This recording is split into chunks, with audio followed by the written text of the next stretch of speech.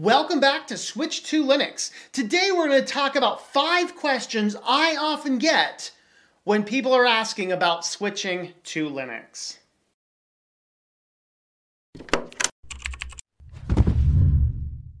So welcome back to the program. If you've not already, please consider subscribing to the channel. As you are going throughout this video, if you really like the content, give me some likes, give me some comments down below, ask your questions, or hey, maybe answer somebody else's questions in the comments. We're going to get into 5 questions I often get when people are asking about switching to Linux. So let's get into our questions.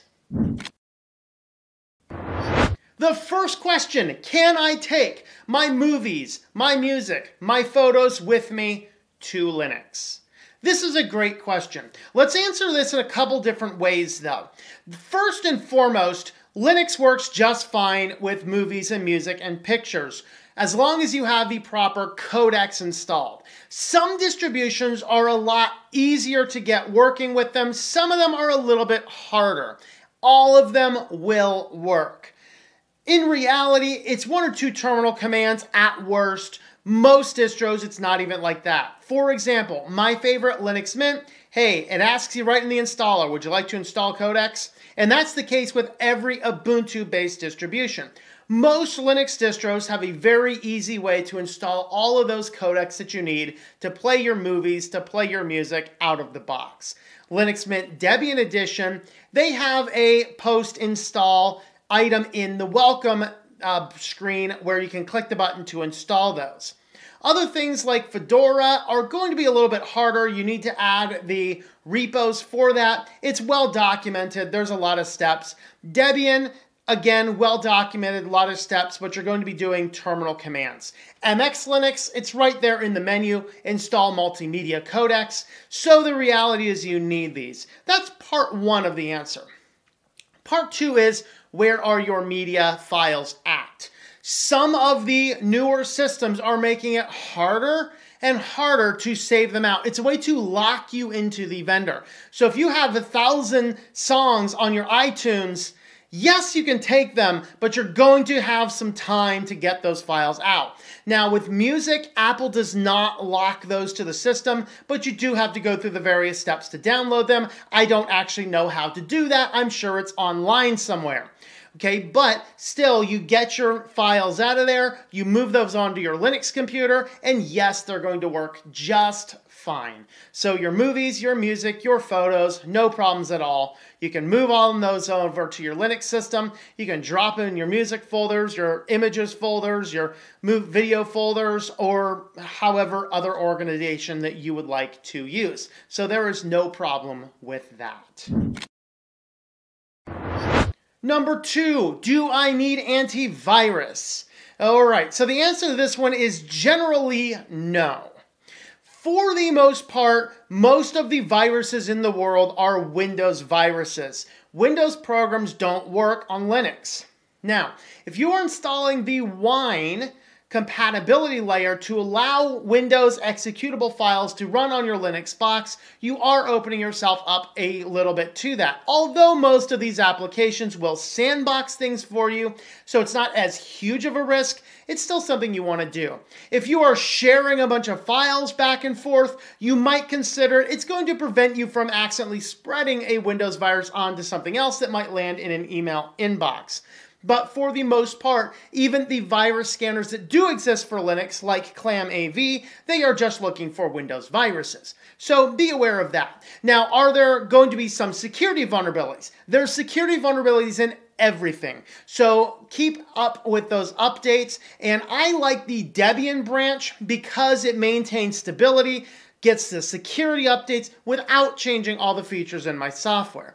If you want to be on like a Fedora or on an Arch, you'll get a more rolling release where you will have the latest features in those software as well. Still, you're not going to need antivirus, but you do want to make sure your system is up to date with the security updates. So that is a very simple answer to that one. Number 3, can I run X application, where X is whatever you're asking about. Okay, so running applications on Linux. This answer, it depends on what you're using. So if you are already used to using free and open source software, or just software that is called cross-platform, yes, you can use that piece of software. If Google Chrome is absolutely your favorite browser, you can run it on nearly any Linux distribution. I personally don't like that option, but hey, Firefox, again, even the latest Microsoft Edge, they're working on a Linux build for it. So whatever your web browser is, you can probably use that on Linux. Some email applications, such as Thunderbird, again, are cross-platform. Windows, Mac, Linux, no problem at all. LibreOffice, cross-platform, no problems at all. Are you going to run Adobe software and Microsoft software? These are the two big ones. By Microsoft software, I mean Microsoft Word, Microsoft Excel, Microsoft PowerPoint. Well, in theory, using Wine, it's possible to get those applications installed. It's definitely not the most ideal approach.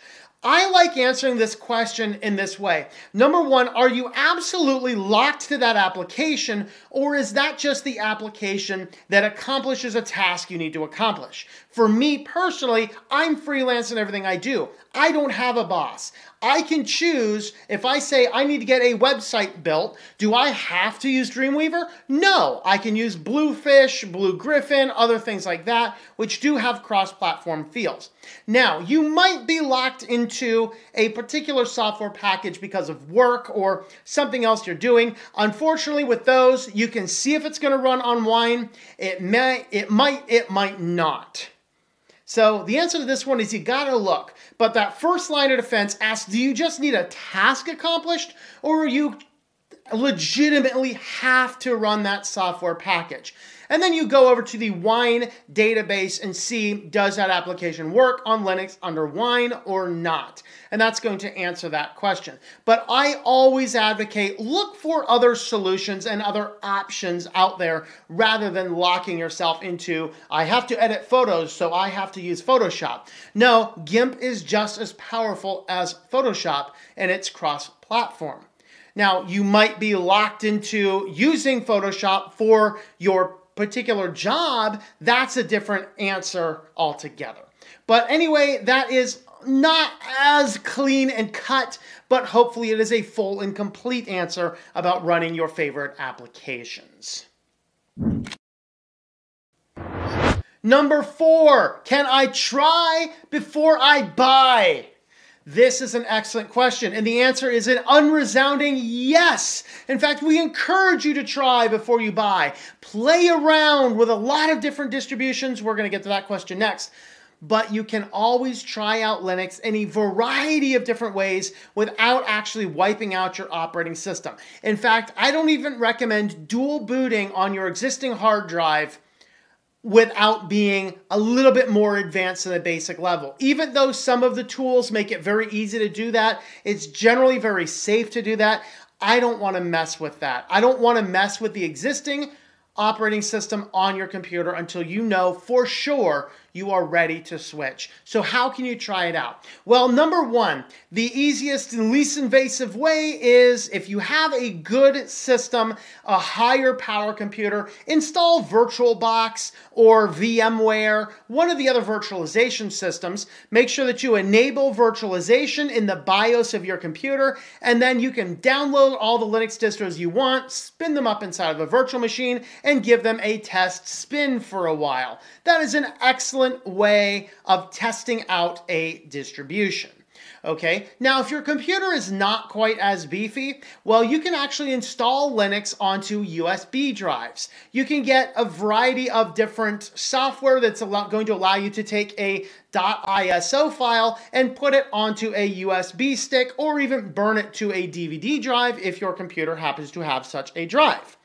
Then you can take that drive and you can boot off of it. Now, on most modern computers, you're going to need to go into the BIOS and you're going to need to change your BIOS order so that you can boot from a USB drive. Most systems now, to boot faster, will go right to that first hard drive, and you're going to have to take a few extra steps to get your system booting off that external USB drive. Okay, but very easy to do. It's not invasive on the system. You just got to get into your BIOS, make that setting. I have some videos about that. Okay, the other thing you can do is you can do a full installation onto an external hard drive.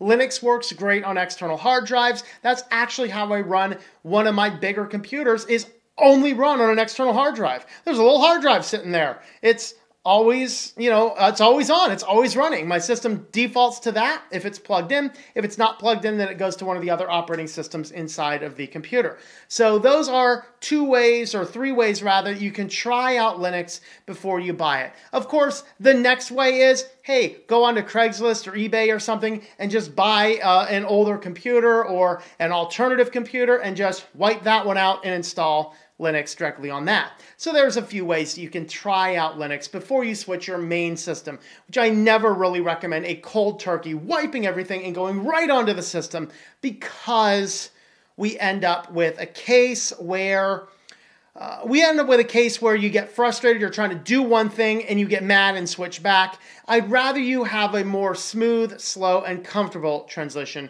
into Linux. Before we get into our last, if you've not already, subscribe to the channel, go ahead and give me some likes, some comments down there, and let's go ahead and move on into number 5. Number 5, which distribution do I use? There's thousands of them.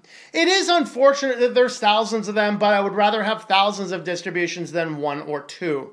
It gives us a lot more variety and a lot more good choice when we are choosing which distributions we would like to do. So for me, my answer to this is there is a degree of what's going to work the best for a new user and a balance of what your personal subjective choices happen to be.